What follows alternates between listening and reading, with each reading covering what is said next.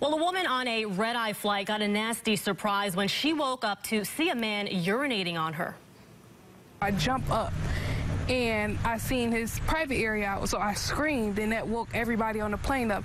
By the time I actually looked at him and I see him shaking himself off, I'm like, this man just peed on me.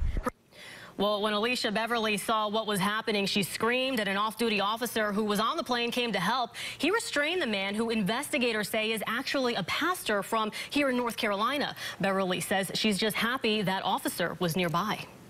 I'm literally very thankful that he was on there and something was able to be done right away, and it wouldn't have been like my word against his. It was somebody on there to actually see.